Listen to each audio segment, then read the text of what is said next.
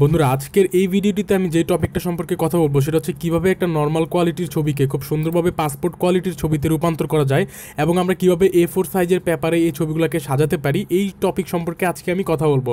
তো এই কাজটা অ্যাকচুয়ালি অনেকভাবে করা যায়। আজকে আমি আপনাদেরকে সহজ দুইটা পদ্ধতির মাধ্যমে দেখাবো যে কীভাবে একটা নর্মাল কোয়ালিটির ছবিকে খুব সুন্দরভাবে পাসপোর্ট সাইজের ছবিতে রূপান্তর করা যায় এবং এগুলোকে কীভাবে আমরা A4 সাইজের ছবিতে রূপান্তর করতে পারি। এবং এই ছবিগুলো হবে একদম স্টুডিও কোয়ালিটির, যেমন স্টুডিওতে আমরা যেরকম ছবি দেখে থাকি সেই একদম সিস্টেমটা মেনটেন করে বা স্টুডিও কোয়ালিটির ছবি আজকে আমরা তৈরি করব।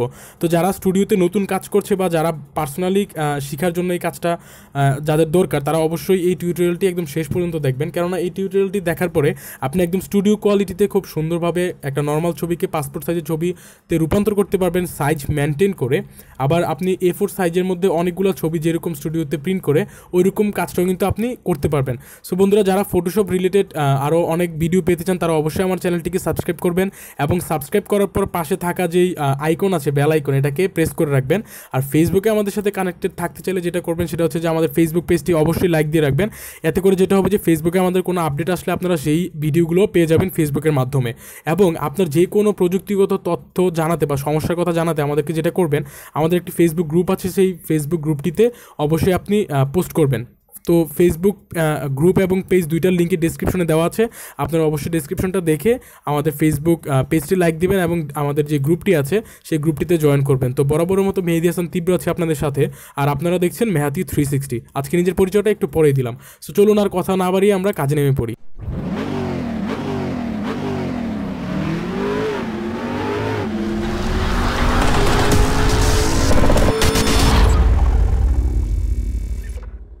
সো বন্ধুরা, এই কাজটা অ্যাকচুয়ালি দুইটাভাবে করা যায়, আমি ফার্স্টে বলে দিয়েছি। তো আমরা এখন আছি ফটোশপ CS6। এটা অ্যাকচুয়ালি যে কোনো ধরনের ফটোশপের মাধ্যমে করা যায়। ফটোশপের যে অনেকগুলো সফটওয়্যার ভার্সন আছে, আপনি যে কোনো একটাতেই করতে পারেন এই কাজটা। তো যার যেটা ভালো আর কি, আমি ফটোশপ CS6-এ একটু আমার কমফোর্টেবল ফিল হয়, দ্যাটস ওয়াই আমি ফটোশপ CS6-এ এটা করেছি। তো যাদের ফটোশপ CS6 লাগবে, ইনস্টল করা নাই বা ডাউনলোড করা লাগবে, তারা অবশ্যই লিঙ্ক পেতে পারেন আমাদের মাধ্যমে। সেটার কারণে যেটা করবেন সেটা হচ্ছে আমাদের ফেসবুক যে পেজটি আছে সেই ফেসবুক পেজে আপনি নক করবেন, তাহলে আপনি যে লিঙ্কটা আছে, মানে ফটোশপ CS6 ডাউনলোড করার যে লিঙ্কটা আছে ওই লিঙ্কটা আপনি অবশ্যই পেয়ে যাবেন ইনশাল্লাহ।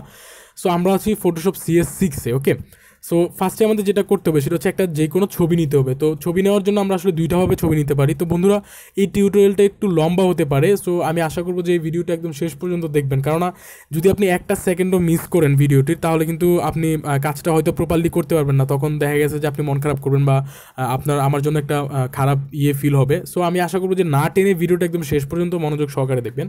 তো ছবি ইনসার্ট আমরা দুইভাবে করতে পারি। একটা হচ্ছে ফাইলে গিয়ে আমরা ওপেনে দিতে পারি, অথবা আমরা এখানে ডাবল প্রেস করতে পারি খালি যে জায়গাটা আছে, অথবা যেটা করব Ctrl+O প্রেস করতে পারি। সরি, দুইটা না, মানে তিনটা ওয়েতে আমরা ছবিগুলো ইম্পোর্ট করতে পারি। তো ধরে নিলাম যে আমি এই ছবিটার কাজ করব।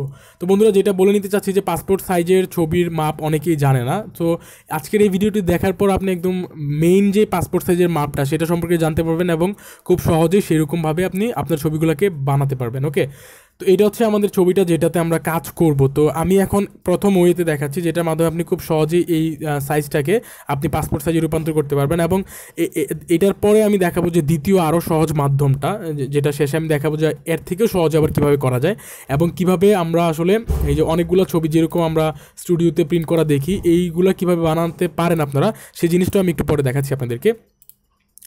সো প্রথমে আমরা যেটা করবো সেটা হচ্ছে, দেখুন এখানে একটা টুলস আছে, এই যে এটা ক্রপিং টুলস বলে আর কি। তো এই যে ক্রপ টুলসটাতে আনার পর দেখুন এইটুক জায়গা সিলেক্ট হয়ে গেছে। তো এইটুক জায়গা সিলেক্ট করার পর দেখুন এখানে কর্নারে কিছু অপশন আছে। এখানে অপশনটা হচ্ছে, দেখুন আপনি এই অপশনটা সিলেক্ট করবেন, সিলেক্ট করার পর সাইজ অ্যান্ড রেজুলেশনে যাবেন। সাইজ অ্যান্ড রেজুলেশনে যাওয়ার পরে এখানে দিবেন আপনি 1.6 বা 1.5 আপনি দিতে পারেন। আর এটা যদি অন্যটা থাকে এটা অবশ্যই ইঞ্চি করে দিবেন। আর হাইট দিবেন আপনি 2 দিতে পারেন বা 1.90 দিতে পারেন, আমরা 2 দিলাম। এবং আপনি এটা যেটা দিবেন, রেজুলেশন দিবেন 300 দিবেন এবং পিক্সেল এবং ইঞ্চিস দিবেন। ওকে, 300, এখানে 300 দিয়ে দিলাম, পিক্সেল এবং ইঞ্চি 300। ওকে ওকে, এই হয়ে গেল আমাদের মাপটা। তো এটা করার পর আপনি যেটা করবেন সেটা হচ্ছে নর্মালি ডাবল ক্লিক করবেন। ডাবল ক্লিক করলে দেখেন ছবিটা কেটে গেছে। সো কেটে যাওয়ার পর আপনি যেটা করবেন, যে আমরা কিন্তু পাসপোর্ট সাইজের ছবি আসলে এতটুকু নেই না, যে পুরো বডি কিন্তু থাকে না, এটা আরও ছোটো থাকে। তো এখন যেটা করবো, জাস্ট এটাকে আমরা কমাই দিব একটু। কমাই দেওয়ার পর আমরা ঠিক আমাদের যেটুক ছবি দরকার হবে, মানে পাসপোর্ট সাইজে আমাদের যেটুক ছবি অ্যাজ ইউজার লাগে আর কি, ওকে, মনে করেন যে পাসপোর্ট সাইজে আমরা এতটুকু ছবি বানাই, হ্যাঁ এই যে এতটুকু হচ্ছে আমাদের পাসপোর্ট সাইজ ফর এক্সাম্পল, আমি ধরে নিলাম আর কি। তো এটা হচ্ছে মনে করেন যে আমাদের ছবিটা, তো এটা কিন্তু একদম পুরো পাসপোর্ট সাইজ হয়ে গেছে। এখন আমরা যেটা করবো যে বাইরে কিছু বর্ডার আমরা বিভিন্ন ছবিতে দেখি, আমি দেখাচ্ছি কাজটা আপনাদেরকে। তো বর্ডারগুলো দিতে হলে ফার্স্টেই কন্ট্রোল এই যে এইটা সিলেক্ট করতে হয় আপনাদেরকে, এটাকে কি বলে রেক্টেঙ্গুলার মার্কিউ টুল বলে। এটাকে সিলেক্ট করে আপনারা জাস্ট করবেন ছবিটাকে সিলেক্ট করবেন, সিলেক্ট করার পর রাইট বাটনে ক্লিক করবেন, করার পর দেখুন স্ট্রোক লেখা আছে, স্ট্রোকে ক্লিক করবেন। স্ট্রোকে ক্লিক করার পর যেটা করবেন দেখুন এখানে 10 পিক্সেল দিতে পারেন বা 5 পিক্সেল দিতে পারেন, দিয়ে দেন কালারটা আমরা চুজ করে দিলাম ফর এক্সাম্পল সাদায় দিলাম, তারপর ওকে দিলাম। ওকে দেওয়ার পর এই যে লোকেশন দিবেন ইনসাইড, ইনসাইড দেওয়ার পরে আপনি জাস্ট ওকে প্রেস করবেন। ওকে প্রেস করার পর দেখুন একটা জিনিস হয়তো লক্ষ্য করছেন আপনারা, যে দেখুন এখানে একটা সাদা বর্ডার চলে আসছে। তো এই বর্ডারটা দেওয়ার মেইন রিজন হচ্ছে, এই বর্ডারটা দিলে আসলে আপনি যখন ছবিটা কাটবেন স্টুডিওতে, তখন এটা কাটতে একটু সুবিধা আর দেখতে খুব সুন্দর লাগে ছবিটা, যেগুলো আমরা স্টুডিওতে দেখি অ্যাজ ইউজুয়াল। এইটার মতো ছবিটা হয়ে গেছে। তো এখন আপনি আবার যেটা করবেন, ইমেজে যাওয়ার পরে ক্যানভাস সাইজে যাবেন, ক্যানভাস সাইজে যাওয়ার পরে এটাকে ইঞ্চি করে দিবেন, ইঞ্চি করার পরে এটা 1.6 আছে, আপনি 1.65 করবেন এবং এটা 2.05 করে দিবেন এবং কালারটা সিলেক্ট করে দিবেন কালো, কালো দেওয়ার পরে জাস্ট ওকে প্রেস করবেন। তখন দেখেন যে সাদাটার উপর আবার একটা কালো লেয়ার চলে আসছে। সো এটা আর কি একটু সৌন্দর্যের জন্য, এটা কতটা প্রয়োজনীয় কিছু না বা জরুরি কিছু না, এটা করলেও পারেন না করলেও পারেন। তো এটা হচ্ছে আমাদের একটা মেথড। এই সাইজটা, এই যে ছবিটা দেখছেন এটা কিন্তু পাসপোর্ট সাইজের ছবি প্রপারলি হয়ে গেছে। এখন আমি দেখাবো দ্বিতীয় মেথডটা, যেটা সাহায্যে আপনি আরও সুন্দরভাবে আরও সহজে কাজটা করতে পারেন। তো দ্বিতীয় মেথডটা করার জন্য আমরা পুনরায় আবার আরেকটা ছবি ওপেন করছি। ছবি ওপেন করবো কীভাবে, Ctrl+O প্রেস করে। এখানে আসার পর আমরা আবার এই ছবিটাকে ওপেন করব। ওকে, আচ্ছা এটা আমরা ডিলিট করে দিচ্ছি, এটা ডিলিট করে দিচ্ছি আমরা। Ctrl+O প্রেস করবো, ও প্রেস করে আমরা ওই ছবিটাকে ইম্পোর্ট করবো। এই ছবিটাকে আমরা ইম্পোর্ট করলাম। তো বন্ধুরা আমি বলে নিচ্ছি যে আমরা নর্মালি যখন ছবি তুলি, ফর এক্সাম্পল আমি যদি আপনাদেরকে দেখাই, যেমন এই ছবিটার দেখুন ব্যাকগ্রাউন্ডে কিন্তু অন্য কালার আছে, কিন্তু এটা মেইন ছবিটা যদি আমরা দেখি, মেইন ছবিটা মনে করেন যে এই ছবিটা, ওকে এটা কিন্তু ব্যাকগ্রাউন্ড একরকম, কিন্তু আমি এই ছবিটাতে কিন্তু ব্যাকগ্রাউন্ডটা রিমুভ করে অন্য কালার করে ফেলছি। সো এই জিনিসটা আসলে কীভাবে করে বা ব্যাকগ্রাউন্ড রিমুভ করে কীভাবে স্টুডিও কোয়ালিটির ছবি আপনি বানাতে পারেন, সেটার উপরে আমরা ইনশাল্লাহ টিউটোরিয়াল দিব। তো সেই টিউটোরিয়ালটি পেতে আপনি যেটা করবেন, অবশ্যই আমাদের চ্যানেলটিকে সাবস্ক্রাইব করবেন এবং পাশে থাকা বেল আইকনটি বাজিয়ে দিবেন। যখন বেল আইকনটি এই কারণে বাজাবেন যে যখনই আমরা ভিডিও আপলোড করবো তখনই যাতে আপনি সাথে সাথে পেয়ে যান, এই জন্য আপনি বেল আইকনটি প্রেস করে রাখবেন। তো এখন যেটা করব, ছবিটাতে আমরা ফিরে আসছি। তো এটা দেখতেই পাচ্ছেন যে একটা বিশাল বড়, এটা মানে নিঃসন্দেহে বলা যায় এটা পাসপোর্ট সাইজের ছবি না। এখন এইটাকে কীভাবে আমরা পাসপোর্ট সাইজের ছবি করতে পারি এবং A4 সাইজের যে পেপারটা, ওই পেপারে কীভাবে সুন্দর করে 16টা 20টা আমরা করতে পারি ছবি, এই জিনিসটা আমরা এক এক করে দেখব। তো প্রথমে এই ছবিটা সিলেক্ট করবেন, সিলেক্ট করার পর আপনি যেটা করবেন নতুন একটা লেয়ার নেবেন। তো নতুন লেয়ার নিলে আপনি এখানে ফাইলে দিয়ে নিউতে প্রেস করতে পারেন অথবা Ctrl+N দিতে পারেন। আচ্ছা আসলো Ctrl+N আসার পর আপনি যেটা করবেন, এই পিক্সেলগুলোকে আপনি ইঞ্চিস করে দিবেন, ইঞ্চিস করে এই যে ওয়াইড এবং হাইট এটা দিবেন 1.6 এবং হাইট দিবেন শুধু 2, আর রেজলিউশন যেটা এটা অবশ্যই সবসময় 300-তে রাখবেন। 300 দিয়ে দেন আমরা কোথায় প্রেস করব, ওকেতে প্রেস করব। তো এই যে আপনি জিনিসটা দেখতে পাচ্ছেন এটা কিন্তু পুরোপুরি পাসপোর্ট সাইজের, ওকে।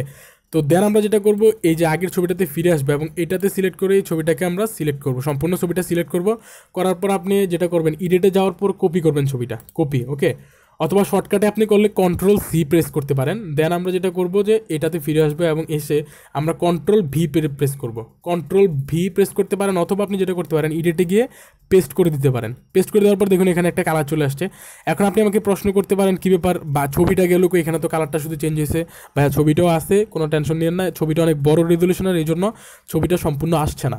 তো ছবিটাকে এই সাইজে ফিট করতে হলে যেটা করবেন, Ctrl+T প্রেস করবেন। তো দেখুন এই যে দেখুন এই টোটাল ছবিটা হচ্ছে এইটা, ওকে। তো এটা জাস্ট আপনি ধরে এই যে Alt+Shift ধরে আপনি জাস্ট টেনে ছোটো করে দিবেন, দেখছেন, টেনে ছোটো করে জাস্ট এটা নিয়ে এটার উপরে ফেলবেন। ফেলে দেখুন এটা আমরা সুন্দর করে এটার সাইজে মিলিয়ে নিলাম, ওকে ওকে, আমরা কিন্তু জিনিসটা মিলিয়ে নিলাম, দেখছেন, ওকে। তো এখন মিলিয়ে নেওয়ার পর আপনারা যেটা করবেন সেটা হচ্ছে, দেখুন এটা কিন্তু পাসপোর্ট সাইজের ছবি কিন্তু এরকম না, পাসপোর্ট সাইজের ছবি আপনার এই যে বুক পর্যন্ত এটুক থাকে আর কি, এটুক থাকে নর্মালি। এখন এটাকে আমাদের কী করতে হবে, ছবিটাকে আরও জুম ইন করে এই ছবিটার সাথে মানে পাসপোর্ট সাইজের যেই সাইজটা এটার সাথে মিলাইতে হবে। তো জুম ইন করতে গেলে হয় কি, নর্মালি জুম ইন করলে আপনার ছবিটা এই রেজলিউশন ভেঙে যাওয়ার সম্ভাবনা থাকে। সেক্ষেত্রে আপনি যেটা করবেন যে এই লেয়ারটাতে রাইট বাটন ক্লিক করে কনভার্ট টু স্মার্ট অবজেক্টে ক্লিক করবেন। এটা করলে যেটা হয়, এখন যদি আমি ছবিটা জুম ইন করি বা জুম আউট করি, এটা রেজলিউশন ফাটবে না, ভাঙবে না বা কোনো ঝামেলা হবে না, ওকে। তো এটা করে নিলাম। দেন Ctrl+T প্রেস করব, Ctrl+T প্রেস করে আমরা যেটা করব, আমাদের ঠিক যেটুক দরকার হ্যাঁ, যেমন আমাদের দরকার কোনটুকু আরও ছড়ায় নিই আমরা, মনে করেন যে আমরা এইটুক ছবি নিব, তো ছবিটা একটু বাঁকা আছে, আমরা একটু সোজা করে নিই এটা।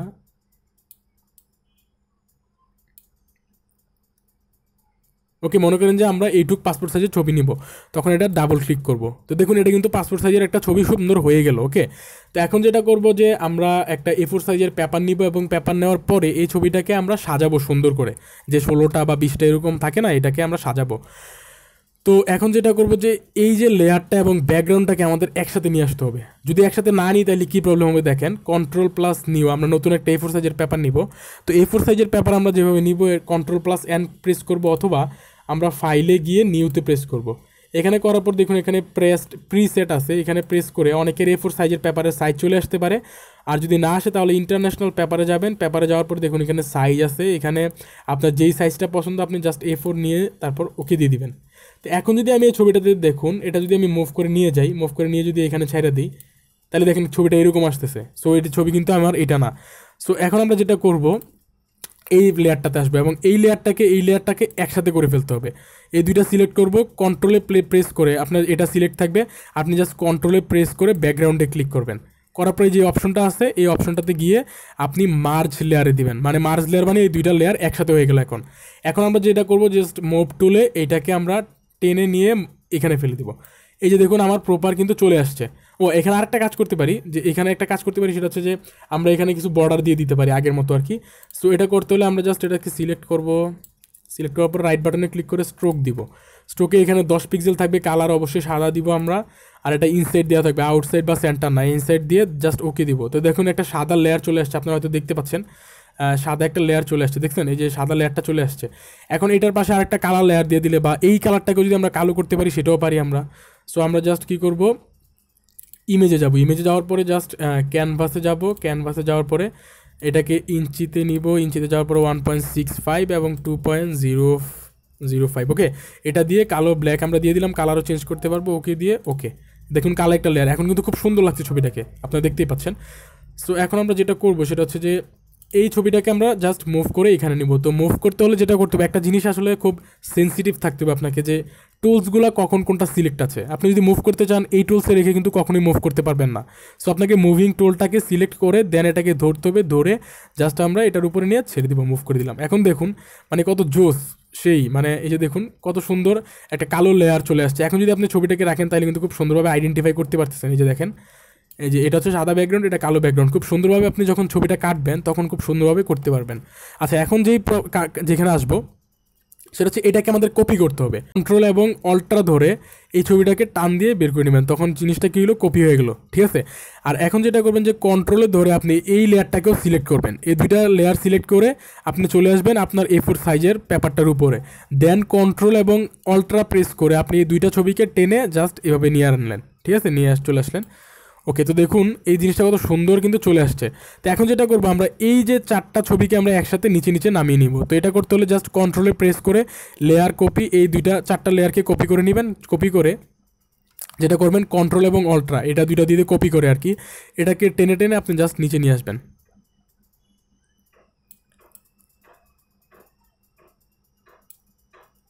আবার কন্ট্রোল অল্ট্রা দেন টেনে নিচে, দেখেন কত সুন্দর কিন্তু কাজটা হয়ে গেছে আমাদের। ওকে, তো এখন এটা আপনি করলেন, দেন আবার যেটা করতে পারেন, যেমন এই যে লেয়ার, যে 1 নম্বর যে লেয়ারটা আছে এই লেয়ারটাকে আপনি টেনে এখানে নিচে নিয়ে আসতে পারেন, এবং কন্ট্রোল টিতে প্রেস করে আপনি এটাকে ঘুরিয়ে নিতে পারেন। এটা হচ্ছে আপনার পেপারের সাইজটা আসলে বাঁচাতে আর কি, আপনি একটা বেশি করলে আপনি একটু বেশি টাকা পাবেন, এটা বুঝতে পারতেছেন, এটার হিসাবটা আসলে বুঝাই দেওয়ার মতো না।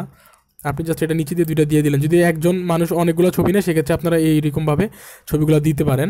এখন এটাকে আবার আমরা কপি করব, কপি করে নিচে নিচে দিয়ে দিব।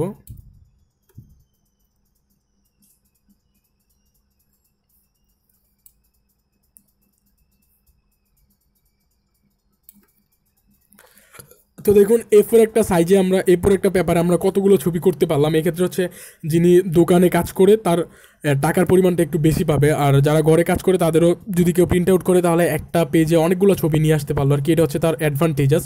সো বন্ধুরা, আশা করছি ভিডিওটা আপনাদের ভালো লেগেছে। যদি ভিডিওটা আপনাদের এতটুকু হেল্প করে থাকে তাহলে যেটা করবেন, অবশ্যই এই ভিডিওটিতে একটা লাইক দিবেন এবং কমেন্টস করে জানাবেন যে আপনি পেরেছেন কিনা বা কেমন লেগেছে ভিডিওটি। এবং কারো যদি সমস্যা থাকে তাহলেও আপনি কমেন্টস করে জানাতে পারেন। আর ফটোশপ CS6 যদি আপনারা কেউ ডাউনলোড করতে চান তাহলে অবশ্যই আমাদের ফেসবুক পেজে আপনাকে নক দিতে হবে, সেখানে আপনাকে ডাউনলোড লিঙ্কটা দিয়ে দেওয়া হবে। আর যেটা করতে একদমই ভুলবেন না সেটা হচ্ছে আমাদের চ্যানেলটি অবশ্যই সাবস্ক্রাইব করবেন। আজকের মতো এই পর্যন্তই, দেখা হবে পরবর্তী কোনো একটা ফটোশপ টিউটোরিয়ালে। ততক্ষণ পর্যন্ত ভালো থাকবেন, সুস্থ থাকবেন, সুস্থ রাখবেন। ধন্যবাদ।